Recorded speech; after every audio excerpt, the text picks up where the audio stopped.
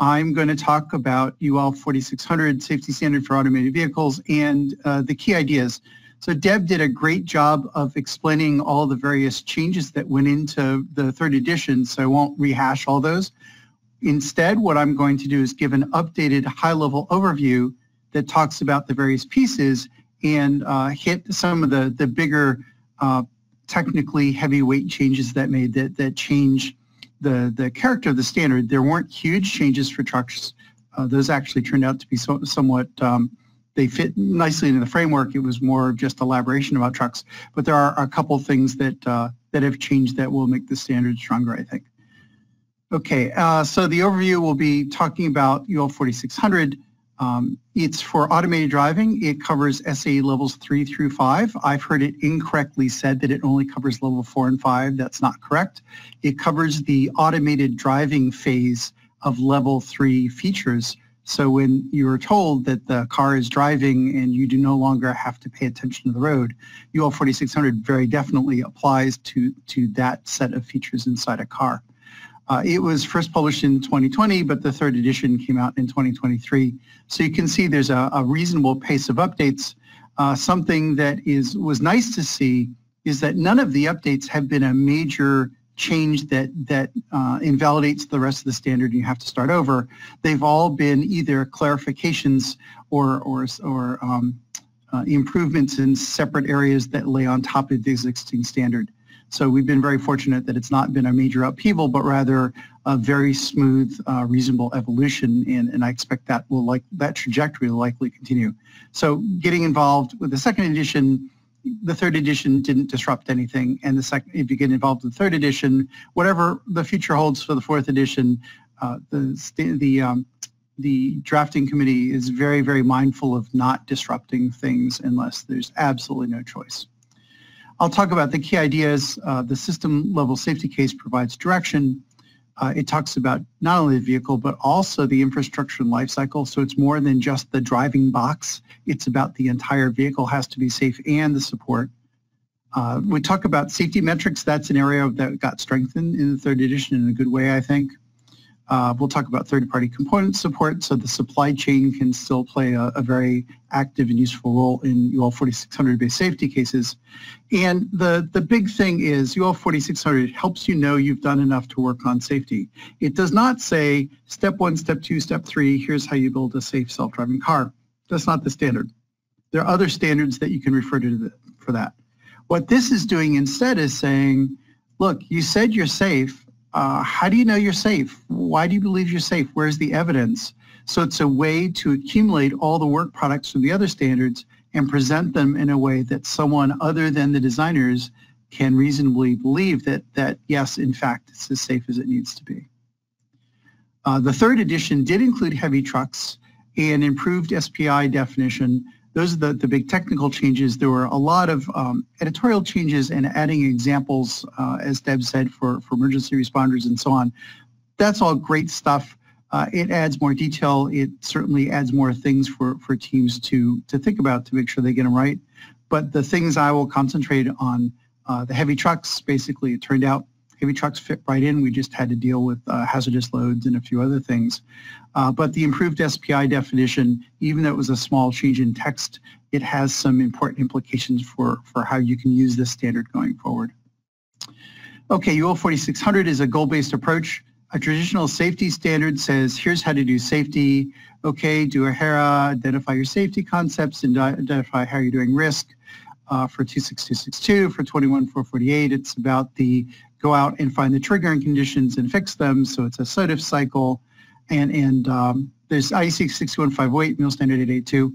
All those standards are still there. They all have procedures and work products you're supposed to produce to do safety.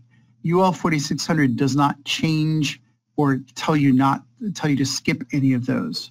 It does not replace those. But what it does do is it says, hey, while you're doing 26262, there's this part that's optional or they don't really talk about what to do, and we're going to fill in that blank because if it's an autonomous vehicle, you have to pay more attention than you might in a conventional vehicle. to make sure things are right. So do 26262, but while you're doing it, make sure you also do this, or when you do a certain work product, make sure the work product has this thing in it, because you'll need that to satisfy UL4600. So it lays on top of those standards. It does not replace them. And as far as we have the committee the contributors to the standard had a lot of involvement in those other standards, all of the ones listed. Many of the committee members have been involved in all these standards. And the one overarching rule was to not break anything in the existing standards, and I think we did a good job at that. So UL4600 is goal-based. It says, here's what a safety case should address. It doesn't say use this particular safety case. It doesn't say use this particular engineering approach. Rather, it says, okay, build us a safety case. Here's what it means to be a reasonable safety case. But you can use whatever argument you want, but the argument has to cover the following topics, because if it does not cover those topics, it's missing something important. So it's a way of knowing that your safety case is well-formed and it has everything in it without telling you a particular safety case and without requiring specific engineering processes in a direct way. There are a few things. You have to do hazard analysis. If you're not doing hazard analysis, you're not doing safety engineering. Okay, so somewhere in your safety case, where is the list of hazards? It's at that kind of level. And the standard itself is written as a way to assess the safety case. So it's not about build it this way, it's here's how you can tell a safety case makes sense. So it's an assessment-based standard, but to do that, it's very granular, saying here's all the things we're looking for in a good safety case, and the assessor should check to make sure they're there. And so it's not prescriptive in terms of engineering process. It does not give you the one true list of everything. It's a set of, without these, your safety case is missing something, and of course you will probably need to do more depending on your circumstance. So it's a minimum acceptable safety case. An example, so that if you look at this standard, it doesn't look like other standards. It's organized quite a bit differently than some of the other standards. And Deb and I both sit on various standards committees, and this, as far as I know, this is the one standard that looks this way. But it's because it's about making sure you didn't forget things rather than telling you how to do the task, so the organization is different. There are a number of requirements, and it has the words shall, so it's a requirement, but it's mostly not requirements, mostly other stuff that'll show up on the slide in a second. But there are a set of core requirements. Verification validations shall provide acceptable coverage of safety-related faults associated with the design phase. Okay, that's a pretty straightforward requirement. But when you read that, you say, well, what do they mean by safety-related faults? Is this a safety-related faults, and do I have to worry about this other thing? And what does acceptable coverage mean? So in order to interpret that requirement, we could have a big paragraph of text, but the text would never cover everything, and that would also have ambiguities. So instead of trying to nail it down to perfection, which you can't do anyway, what we did was it's mostly by example and by, hey, make sure you cover this angle and this angle and this angle. So each one of those requirements sentences in the standard has the following sections. This is a template. All the requirements look like this, different content, but they all have a mandatory part. The mandatory part is if you're building a safety case, you have to address these things. There's no way you could possibly have a reasonable safety case without addressing these. And so what do you mean by safety-related faults? Well, systematic design defects, that's one kind. Requirements gaps is another kind. The mitigation of the aspects of the defined fault model, and so on. So all these things have to show up in the safety case in the context of the requirement. So these are elaborations, sub-bullets underneath that requirement. There's also a required section. Now, mandatory and required sound similar. There is a difference. The difference is mandatory, you have to have in the safety case no matter what. You have to substantively address them. In required, you either substantively address them or you say this is intrinsically inapplicable. This simply does not apply to us. And most of the required ones, it's hard to think of an example, but there might be one. Someone in the committee was able to think of an example, however odd, that, yeah, maybe. And so in the safety case, you either say, here's how it's addressed, or you say, this one doesn't count because, and I'll make up a simple example, something about wheels. Well, our AV doesn't have wheels. Okay, it doesn't apply to you, you don't have wheels. That's kind of a made up example, but it gives you an idea. It has to be really obvious, just does not apply. So each requirement is mandatory required. Most of them, this one doesn't, so it fits on one slide. This one doesn't have it, but many of them have highly recommended. And the difference between highly recommended and required is you have to do it unless it's impossible. Highly recommended is we really want to see you do it, but if you have a good reason, you can document the reason why you didn't do it, and okay, you make the judgment. And so that's optional, but you have to have good accountability and traceability. And recommended is, it's a nice idea, take it or leave it, it's up to you. And there's also a conformance section saying when you assess the safety case, you're going to look in this case at the design and the verification validation evidence and compare it against the safety case. So the entire, after the introductory couple chapters, after about chapter 4, the entire rest of the standard all looks like this. And you can read it exactly that way. They all, required always means the same thing and so on. So it's a couple hundred pages of things that look like this, and there's a lot of stuff you have to do safety, and if it's in the standard, it's because the committee thought, yeah, you really need to do this. You can't really afford to not do this and still have a safe AV. Now, it does give you flexibility. So let's take a different requirement. You can see that same structure. I left out the recommended, but it's the same structure. And this is about hazard analysis, and it doesn't say you have to use ISO 26262 HERA. That's one of the options, but you don't have to use that one if you don't want to. What you have to do is have a hazard log that records criticality and initial risk. What do you mean by criticality? Well, it could be ASIL, it could be SIL, it could be DAL. We don't really care, but there's a notion of criticality, and there's the initial risk, and you have to identify them, and we really want to see you use risk table, risk equation, bow tie diagram, pick one. But it's at least one. You don't have to use all of them. Pick whichever one makes sense. But these are all recognized approaches. There may be another approach that makes sense. So there's an out there. We want to see you do hazard analysis and write it down a log. That's really the requirement, and you have a lot of flexibility how you go about it. So the idea of a safety case-based approach is you can do anything reasonable, but you can't ignore things that are going to matter. Okay, that's the outcome. So it doesn't really tie your hands until you have to do it a certain way, but you can't ignore hazard analysis. If you're doing that, you're just not doing safety engineering. Okay, I mentioned safety case a few times. Let me make that a little bit more tangible. A safety case is, there's a definition in the standard, but basically it's a well-reasoned argument based on evidence that your system is as safe as it needs to be for your particular situation. And at the top, there's a claim. Now, this is claim argument evidence. If you want to use goal structuring notation, GSN, that's fine. The standard, again, says use one of these notations or another one that makes sense, but use a consistent notation. So the standard talks about claims, but GSN is perfectly fine. The claim is a property of a system, and there may be claims at the top, but then it works its way down to subclaims, and a subclaim may be the system avoids pedestrians. Well, how do you know it avoids pedestrians? You can't just say it and say it avoids pedestrians, trust us, it's fine. I want to see some evidence, and probably that one's too complicated to have evidence for, so you probably want to break it down and make it so you can understand it better. Maybe it's because we detect and maneuver to avoid pedestrians. Okay, fine. And you may have tests and analysis and simulations, but you may also, you could stop there if you wanted to, but you could also, it may be convenient, especially if there's multiple teams, there's a maneuvering team and a detection team, it may make sense to break it down to subclaims and sub-arguments so each team can own their own piece of the safety argument. And you may say, well, the argument for why we detect and maneuver to avoid is we detect and we maneuver around detected pedestrians, but if we can't maneuver, we stop.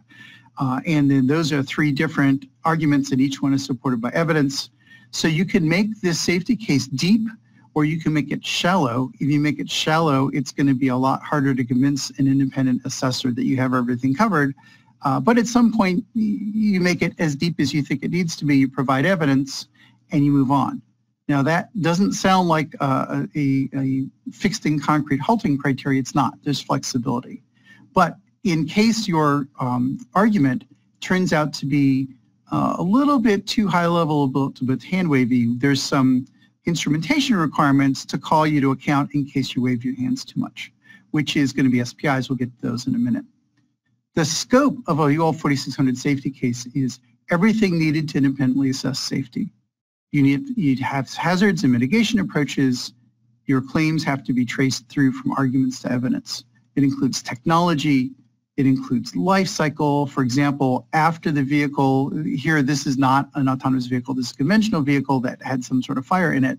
Well, after there's been a crash or a fire, you want to make sure it's not going to take off and run over the emergency responders. And so you have to talk about things like this in your safety case. So it's not just about the automated driving system keeping you in the lane and not hitting things. It's about there's no driver in the car. The driver's not there. There's lots of stuff drivers do that isn't just steering the car, and your automated system has to handle all that stuff. Now, maybe there's remote assistance, and you can say the remote assistance handle it. That's all fine, but it's all got to be covered one way or another. There's infrastructure. What's your dependency on lane markings, and what assumptions are you making about the infrastructure or the cloud computing or the HD map servers? There's other road users to consider. It reminds you, don't forget, in some places there's still horse-drawn carts and you don't want to spook the horses. There's and scooters, and all this stuff is in there. A lot of it is, yeah, you thought of the common case, but you think of this, this, and this, and you could wait until you have a mishap or an incident in the real world, or you could just read the standard and the standard tells you about it. You don't have to wait for something to happen because we already figured out this is a thing, you should deal with it. Also talks about the operational design domain. The ODD is a good example to show that this is a prompt-based approach. So it doesn't say you shall do this, you shall do this, you shall do this. It says you shall do this thing, and then a bunch of think about this, think about this, think about this, think about this. And so it may not say you shall consider all relevant behavior rules. It'll just say, hey, behavior rules.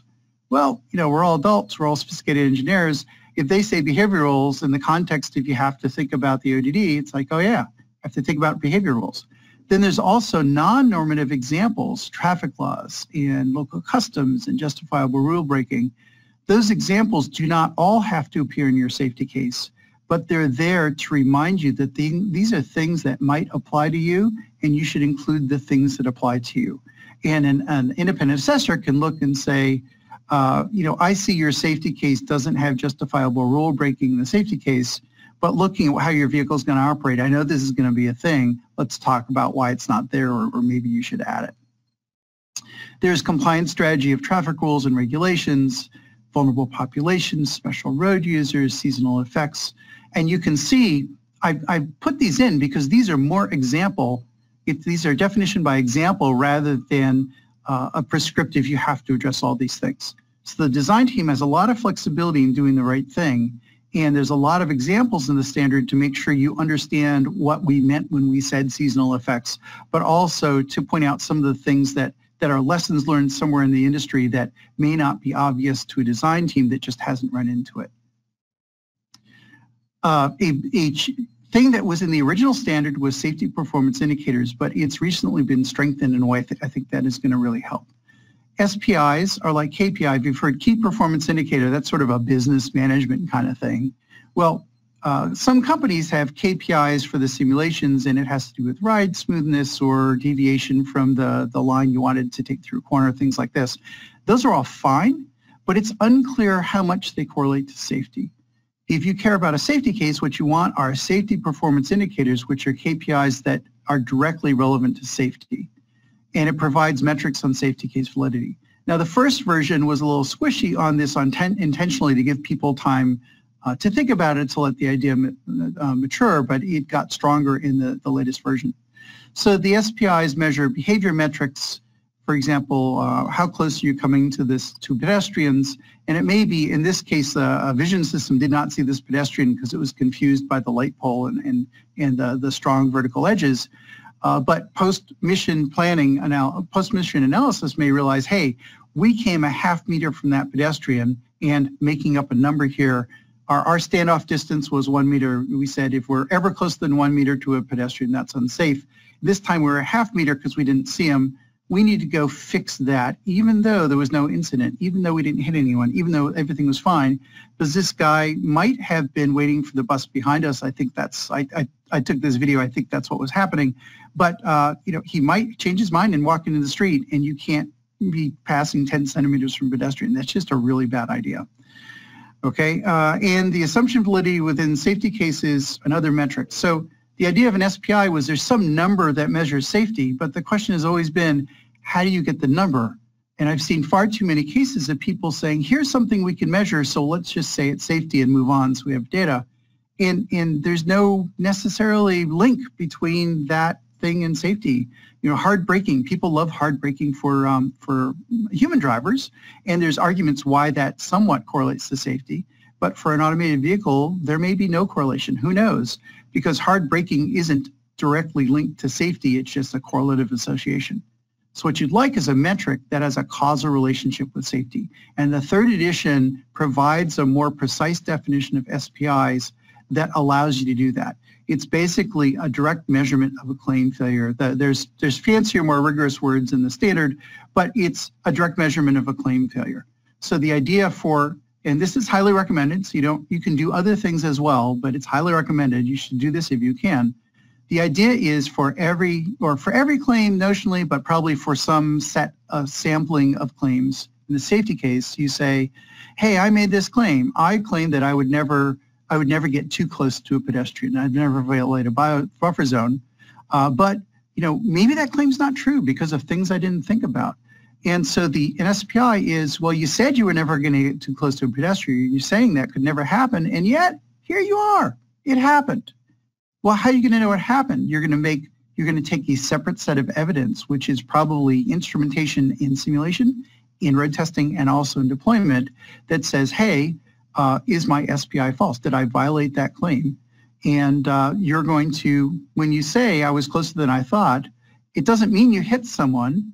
It means your safety case has some defect. You thought you were safe. Turns out you were wrong, because one of the things you said was always true, or statistically never violated more than so often. It turns out it's violated more often than you thought. And so you're going to have to fix that. It might be a product process defect. It might be that your safety case left out, we didn't think about this. We didn't think about people who changed their behavior because they changed their mind, just to make an example. Or there might be some bias or gaps in the supporting evidence. You have to figure it out and fix it. So the point of SPIs under this definition is there's a direct causally linked relationship between the measurement and the safety case. So you're not measuring the bad outcomes. You're not measuring crashes. You're not measuring near misses necessarily. You're measuring your safety case said the following is almost always true, and guess what? It just got false a bunch of times. You better go fix that. Could be an assumption error, could be anything. So this lets you do feedback loops. So it used to be for design, testing, and deployment, you'd have design, hazard analysis, ISO 26262. You'd have testing, and that would find some triggering events, ISO 21448. And for deployment, you'd have some runtime safety monitors, like the red light on your dashboard in a conventional car. But in AVs, you could say, hey, we're too close to that car. I'm going to put on the brakes to back me off because I know I'm too close. All those stay the same, and those are fine. SPIs are not runtime safety monitors. They are not invoking a mechanism to bring the car to a stop. You can do that. You should do that. But SPIs are not that. SPIs are statistical measurements that are used to improve the safety case and likely improve the product as well. It's like, well, we're getting a bunch of near misses. Nothing bad happened, but we need to fix that before we get unlucky. So SPIs give you a life cycle way to manage and improve the uncertainty about safety in your system that stems from your safety case being incomplete or having missed things. It also covers elements out of context. I'll do this quickly, but in ISO 26262, there's a COC, so you can buy an ASIL certified operating system or an ASIL certified CPU and so on. And UL4600 is the same idea, that you can have a safety case for some component, and it could be hardware, it could be software, it could be anything, it could be a data feed, it could be a HD map, but you have some component and the vendor wants to keep their safety case proprietary, so they create a safety case, they get it independently assessed, and they give you an interface saying, we have a safety case, it's been assessed, but the bottom line of the safety case is we promise to provide the following properties as long as you promise to honor the following assumptions in our safety case. So it's a contract-based approach, contract-based interface. And so that's been in there since the first version, so that you can have a system integrator with a safety case that's complete, by pointing to an EOC interface that some vendor said, here's the thing, trust us, it's fine, we have independent confirmation, but here's what you need to complete your safety case. So that way you don't have to have all the details for every component in one massive safety case. It complements other standards, ISO 26262, MIL Standard 82, and so on. I mentioned our potential starting points. Both of those standards have been used. You should use those standards. 21448 is fine. You should use all the standards you need to use because 4600 doesn't replace those. It tells you, it makes sure that you didn't skip steps that matter. There may be steps in those standards that are optional or that you can do the easy way or the more rigorous way. And 4600 says, here's how rigorous you probably want to be based on your safety case. You know, you're arguing this. You have to account for these things one way or another. But a lot of it is, did you think of that? It boils down to, so you did all these safety processes, you followed all these standards, but did you think of this? And did you think of this? And did you think of this? In downtown Pittsburgh a couple years ago, a bus fell into a hole in the middle of the road. It was actually a poorly supported place that had been repaired and it collapsed under the weight of the bus. And the bus driver knew, you know, maybe I should stop the bus and open the doors to let people out instead of just having the wheels spin. And if it was an automated bus, this is on the list of what about subsidence? What about pits? What do you do if you hit one of those? You know, it's not something you have to keep driving, but it's something you can't just do something crazy that puts people in danger because you didn't design for it. Some other key points. So heavy trucks are in there. It turned out to be adding a few examples, adding a few more, what about hazardous load placards and stuff like that. But the framework actually worked quite well. It's the same standard for trucks as cars, just trucks have a few more things to think about. You can self-certify. There is some folks who will say things that are not quite accurate about the standard, so I want to get some of the common inaccuracies settled. There is no requirement for an external certification. There are companies who will do external certification, that's great, but you are not required to use them by the standard. You can self-certify as long as your assessors are competent and independent of the design team.